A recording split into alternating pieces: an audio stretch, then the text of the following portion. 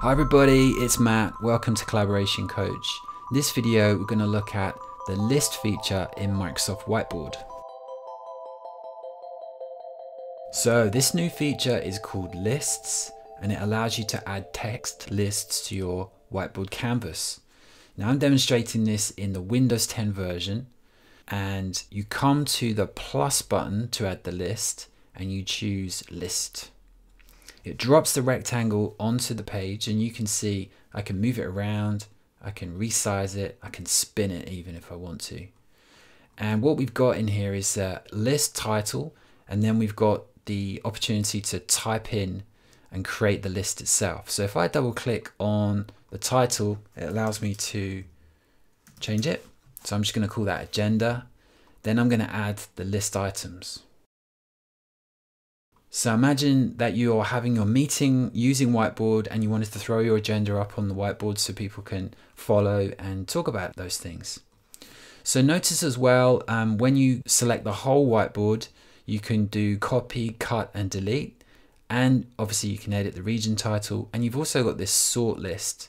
So this will sort by reaction and alphabetically. So if I switch it to alphabetically, you can see it's reordered them.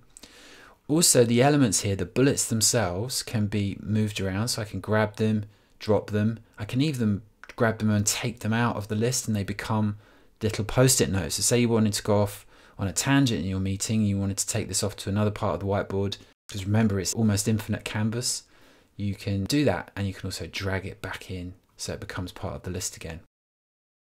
Here's another example of how you might use this. So I'm going to add another list.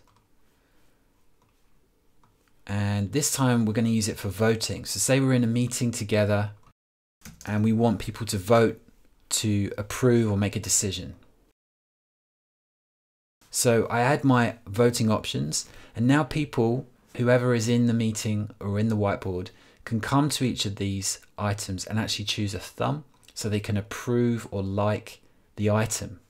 You'll see the thumbs are aggregated there as people add them.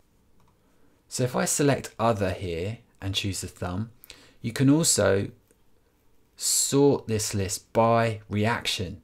So if I choose sort by reaction, it will move the item with the most thumbs to the top of the list. So I'll easily be able to see which one is the most popular.